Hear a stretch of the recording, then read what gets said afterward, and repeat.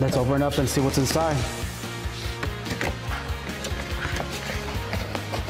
Alright, we got the quick start book. We got the read me first. Looks like the router. A box of the accessories and wall mounts. Probably the satellite right here. Let's see what's inside here. Sticker, couple mounts, cords, power plugs.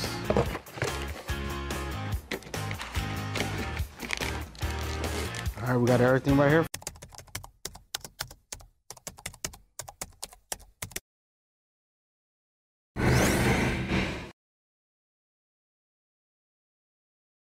For you.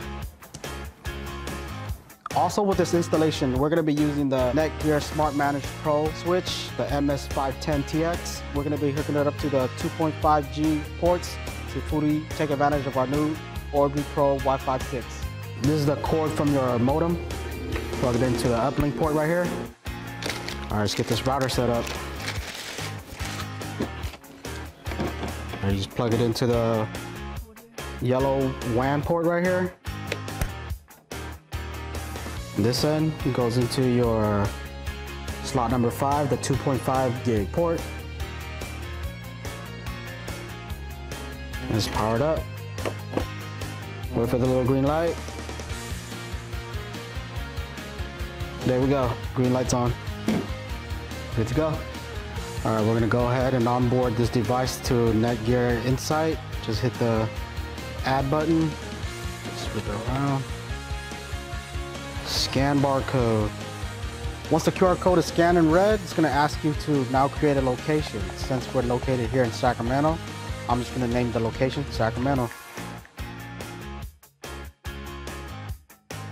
Now I'm just going to follow through the rest of the menus to complete the onboarding process.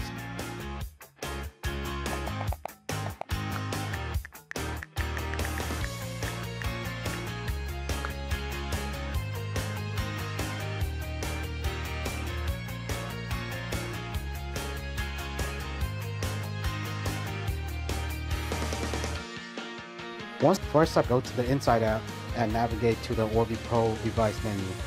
Second, I click on the satellite and click on the add button to add the satellite to the router. Once the satellite's synced to the router, you can now unplug the satellite and continue on with the wall mounting to whatever location you prefer.